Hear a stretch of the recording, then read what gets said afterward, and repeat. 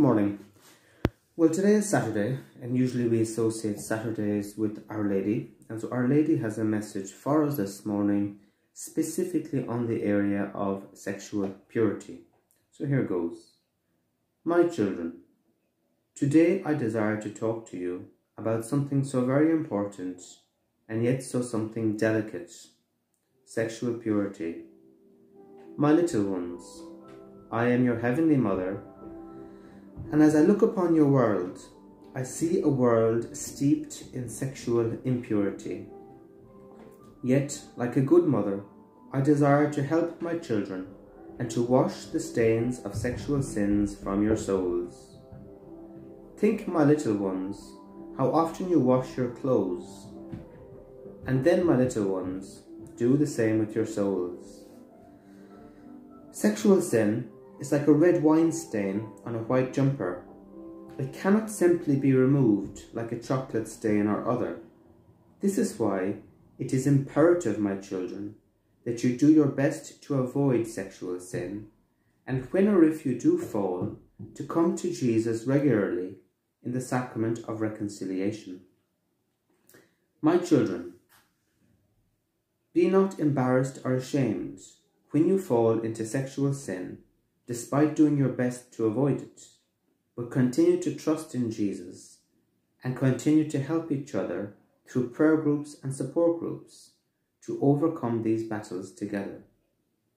However, for those of you who make no effort or minimal effort to avoid sexual sin and teach others to do the same, you are putting your souls in very great danger. Read the teachings of the Church and the lives of the saints, and you will see that the battle against sexual sin is very serious and real, and all the saints took this battle very seriously. Repent, my children, and come to me, and together we will overcome and achieve sexual purity and holiness.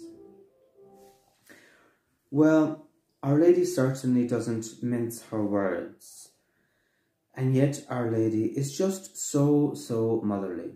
And as I was receiving this message, the image that came to me was like Our Lady looking on a soccer pitch. And it's like all the children were playing soccer, and they'd been playing for ages, but they were all dirty and muddy because they got wet and tackling and all the rest. And Our Lady is looking on these children, her children, with love. And she just wants to help them, to clean them up, clean their clothes, get them to have a good shower, and bring them to safety. And so it's the same when she's looking on the world. Our Lady is looking on a world of terrible sexual impurity. Now we all know from the teachings of the Church that sexual sin includes masturbation, includes lust, lustful thoughts, sex before marriage, gay sex, homosexual sex, obviously the same thing, and all sorts of other things. Even in marriage, there can be an awful lot of sexual sin as well, by the way. And so that's basically, we all know what sexual sin is. We just have to read the catechism and read the teachings of the Church to know what that is. Yet, like a good mother, she says, I desire to help my children and to wash the stains of sexual sins from your souls. So Our Lady isn't shaming us. You see, Our Lady knows how it's difficult, why it's difficult, and she wants to help us. And she's so gentle. And the thing you see about Our Lady is, Our Lady isn't surprised by sexual sin. It's like, for example, imagine going back to the soccer example. You know that lady, or sometimes it's the man, but the person that washes all the soccer gear for the hurling team, or the football team, or the soccer team.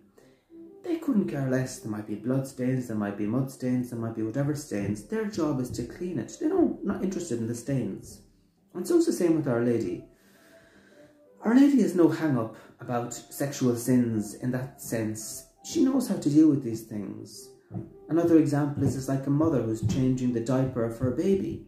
She's used to it. It's poo. She knows what to do. And so Our Lady is the same thing when it comes to these type of sexual sins. We can talk to Our Lady about all these things. Struggles with sex, struggles with masturbation. If you're gay, you can talk to her about that whole world as well. Our Lady gets it, she understands, she's there to help. Simple as that.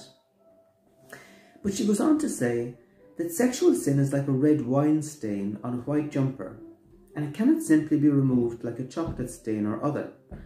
Now, as you can see, I'm wearing a nice white jumper today, and it's true, I could go out today, for example, go to a coffee shop, and I don't know, a little piece of bread or a bit of jam might fall on my jumper. But if I go home or if I get a bit of paper, I can wipe it off and I won't need to wash it straight away. But it's different if a glass of wine or a wine stain went onto my jumper. It seeps into the very fabric, and even though you try to wipe it off, it doesn't come off. And so Our Lady is saying the same thing when it comes to sexual sin. She's not trying to frighten us, she's just trying to say it's more difficult to get out. That's what she's saying. So if you have other sins that you commit, like, I don't know, a little bit of gossip or a little bit of this or a little bit of that, they're not as deep in the soul. That's what she's saying. They're not good either, by the way, but they're not as deep in the soul. And so that's why Our Lady is saying that we must do all we can to avoid sexual sin, but also to come regularly to the sacrament of reconciliation, in other words, confession. And some people, of course, are afraid maybe to say to the priest that they struggle with masturbation, or they had sex, or they did something, or they did whatever. But find a good priest. Some priests can be judgmental. It is true, not all priests are able or willing to hear all that.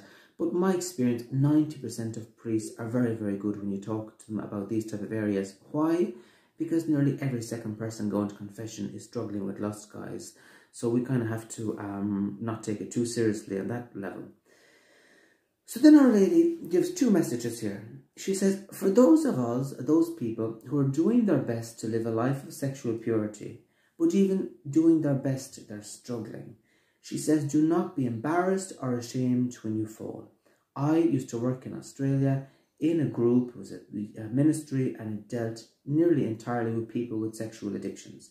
There were prayerful people, there were good people, they were reading the Bible, they were getting lots of healing, and yet they were struggling enormously at times with masturbation, with sexual activity, with rub and tugs and all sorts of stuff, acting out in different ways. And even though they were struggling, in their struggle they were moving forward, and you could see how they were praying, you could see how they were doing their best.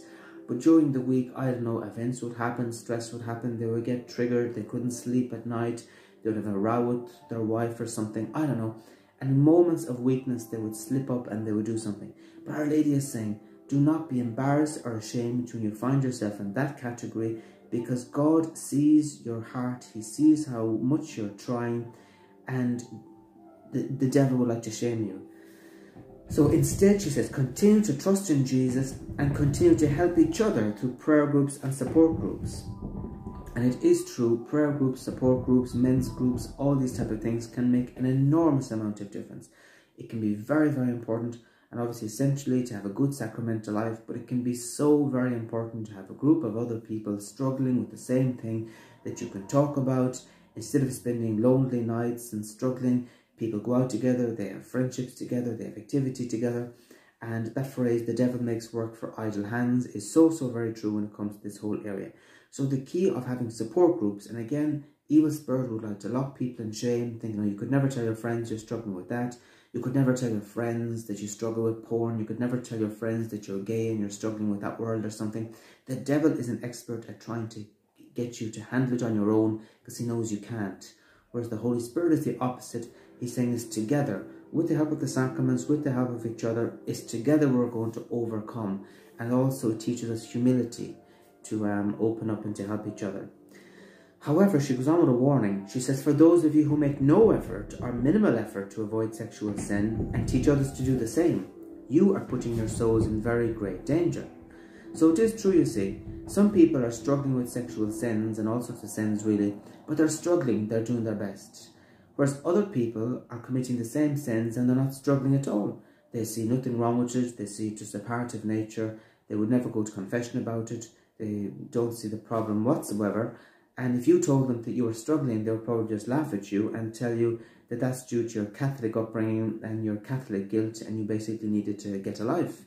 But when we read this message, we see, well, in a much nicer way, Our Lady is telling these people that they need to get a life, they need to get an eternal life, because otherwise, by committing these type of sins on a regular basis, not going to confession, not bringing it to prayer, thinking there's nothing wrong with it, giving very bad example to others and teaching other people to do the same, that they are putting their own souls in very great danger, and also they're also putting the souls of other people in danger as well. However, Our Lady is full of love for these people too, which is why she says, read the teachings of the Church and the lives of the saints, and you will see that the battle against sexual sin is very serious and real, and all the saints took this battle seriously. So in other words, she's not trying to condemn anyone, but she's just trying to say, come on guys, look, the teachings of the Church are there for the last 2,000 years. Look at the lives of the saints, look at the lives of the mystics, look at them all. They all took this thing really, really seriously. It is really serious. God is serious about this thing. God has very high standards of holiness. Lust is not part of it. And come on, be real. Jesus is here to help us. Our Lady's here to help us. Prayer is here to help us. But we just cannot change the rules. So she's just saying it's a wake-up call. You really just cannot have your cake and eat it when it comes to this area. So finally she says, repent, my children, and come to me, and together we will overcome and achieve sexual purity and holiness. So as usual, Our Lady finishes on hope. Our Lady is not asking us to become sexually pure overnight on our own. Number one, she knows it could take 20, 30, 40 years. She's asking us to do our best. She's asking us to pray. She's asking us to pray the rosary. She's asking us to keep our thoughts pure as possible. That can happen through spiritual reading. That can happen through having good friends as well and being careful of what we watch on the television and all these type of things. So she's asking us that. She's also asking us to help each other, to support each other, to go to confession, to go to prayer groups. So Our Lady is saying that there is a way, there is a road, and there are people on this journey, and to branch in. And as I said, I always use the example of a language. If tomorrow you decided you wanted to learn Chinese or to learn a foreign language, you would join a group of people doing the same, and together over time you would achieve it. And it's the same thing with sexual purity.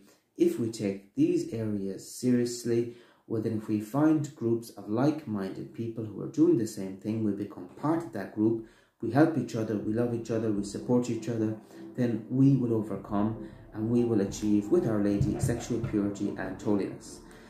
So on that note, let us do our best to live lives of sexual purity, live lives of holiness. Also let us do our best to talk about it. It's one of these issues that it's not easy to talk about because you can be accused of shaming and blaming and being old-fashioned and all sorts of stuff. And so let us pray for people, and please pray for me as well, because I'm talking about it. I'm sure some people would prefer that I didn't.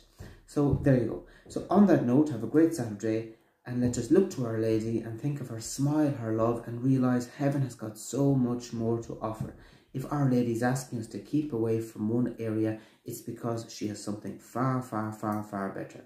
Remember, Satan, he's the liar, he's the deceiver, and he always wants to keep us away from God's blessings, and he does that often by using the passions. And what greater passion at times in today's world than lust and sex, because we all know that it's pleasurable.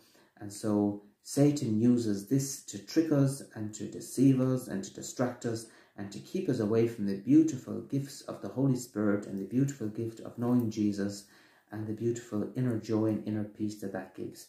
So let us be wise, let us help each other, support each other, pray with each other, and do all that we can to live lives of sexual purity and holiness. So on that note, please pray for me and talk to you soon.